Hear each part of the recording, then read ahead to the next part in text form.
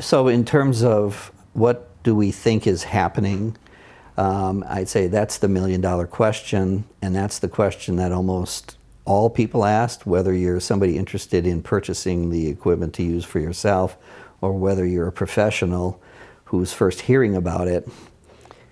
The question that typically asked is, well, how does this work, and does it really work? And that is the challenge that is before us, to establish that it is a real clinical effect. There are basic science and preclinical studies that have been done to look at what the mechanisms are underlying the effect on photobiomodulation. But to extend that to clinical work, to clinical conditions, to see what kind of treatment effects that are there, this is something that we are doing right now. We need more clinical trials, we need more people doing it, and we need it more with the kind of populations that we are currently studying, which include neurological populations and psychiatric populations. In some ways, talking about the underlying mechanisms is important. You want to know how something works, but it's the case that it's a standard that maybe might be a little bit unfair. Not that it's not relevant, but we don't ask that same question of medications. Like, we don't know how aspirin works exactly.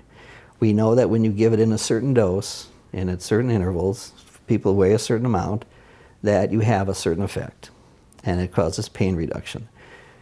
At a clinical level, we want to know that it's effective in changing what the problem is. So our measurements need to include psychosocial measurements of life quality, how somebody's able to do what they're doing.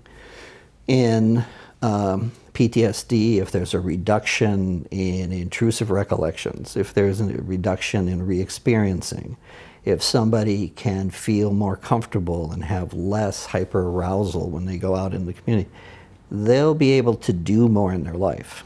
And it'll be easier for them to have a normal life. And to the extent that photobiomodulation can help with that, then that'll be a great endpoint. And even if we don't know exactly how that happens, if it gets to the point where it's sort of like, this works. And if we can replicate that and demonstrate that, and it's predictable as an effect after using the equipment, then that'll be good.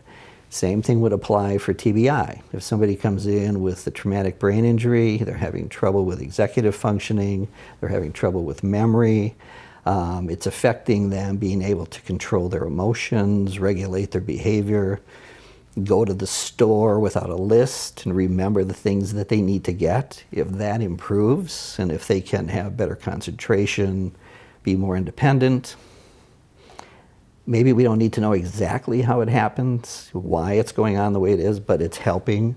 The families will then, they'll be happier because their loved one's able to do the kind of things that they would hope for them to be independent, and they don't have to do as much.